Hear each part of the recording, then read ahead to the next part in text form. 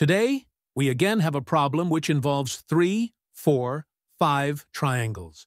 And I don't know why it makes me super excited about the problem as I start to imagine that something amazing is coming up.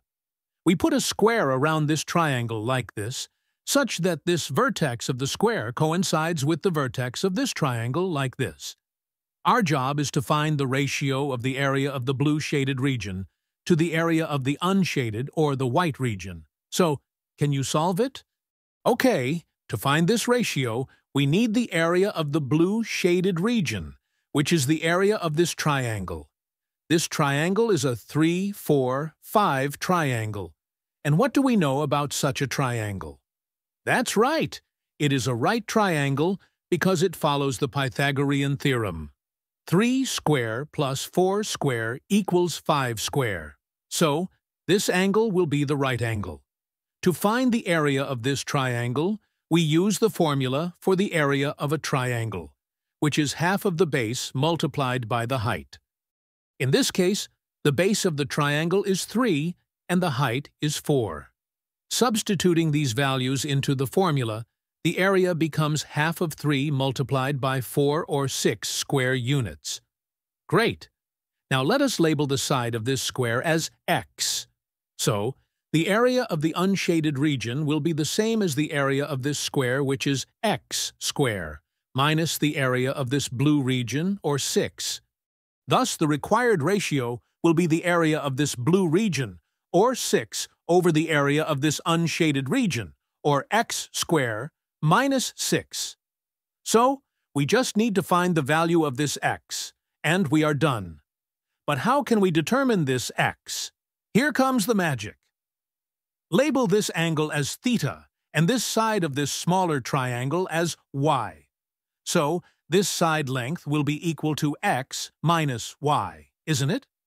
Now this angle will also be 90 degrees, right? So this angle will be 90 minus theta. Now this angle is 90 degrees, and thus this angle will also be equal to theta, right? And since this angle is also a right angle, so this will also be 90 minus theta. Therefore, both these triangles are similar to each other. That's nice, but how can we use this fact to find the value of x?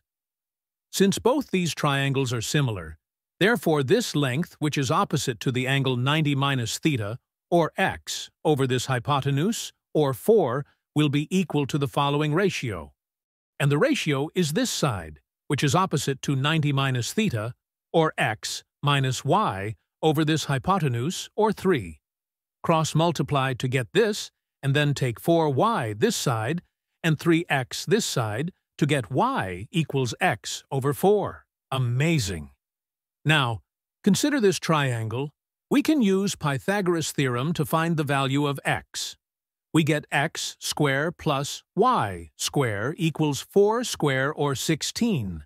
Then substitute y here to make it x square plus x by 4 whole square equals 16. Adding them, we get 17, x square over 16 equals 16, and thus x square equals 256 over 17. Nice. Now substitute it here to make this denominator as 256 over 17 minus 6, or 154 over 17, and then 6 divided by this finally gives us the required ratio as 51 over 77. Were you able to solve it? Also, if you like this video, then please don't forget to share it with your friends and support this channel by joining our community and becoming a member. So good!